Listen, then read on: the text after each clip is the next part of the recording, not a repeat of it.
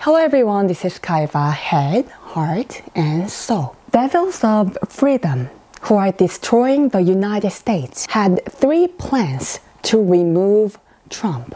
Especially today, I'm wearing the shades, the sunglasses, because we sometimes have to hide the eyes of truth.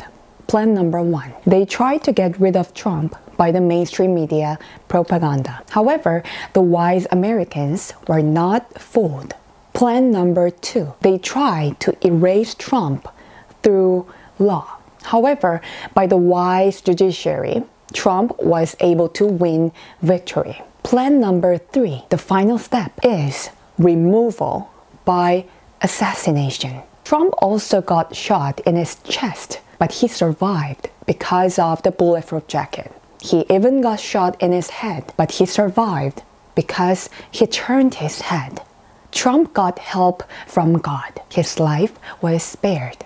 However, upon the failure of assassination, there is one more thing in the plan number 3. It is to start war and disaster. Americans and the whole world should now beware of war and various disasters.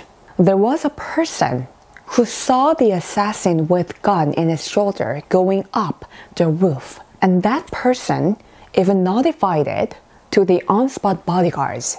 But strangely, they did not immediately stop the assassin. They didn't even put a stop to Trump's speech. The chief of the Secret Service and the chief of the FBI must be investigated.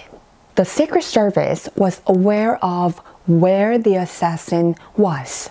The guard sniper was keeping his eyes upon the assassin. It was only after the assassin's shooting that the guard sniper shot and killed the assassin. It was the only second-floor building which was 150 meters away from Trump's platform.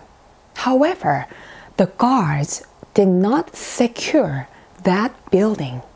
The guards who had intimacy with Trump did the close-range guarding. Wider-range guarding was done by the Secret Service. An assassin with a rifle was on the roof nearby the former president giving a speech, and the guards did not stop it. This was not guard failure. The guard was not done on purpose.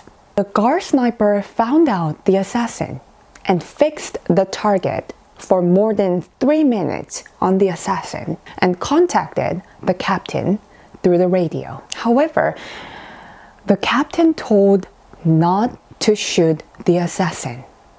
But the on-site guard sniper immediately shot and killed the assassin as soon as the assassin fired a shot towards Trump.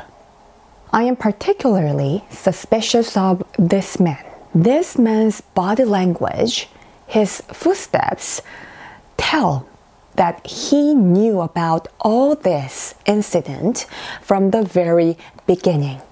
It's the footsteps of disappointment that the assassin went into failure.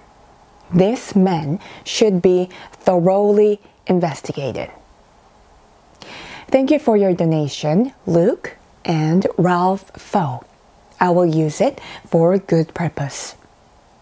God bless the United States and Trump. This is KAHEVA, and see you in the next video. God bless you.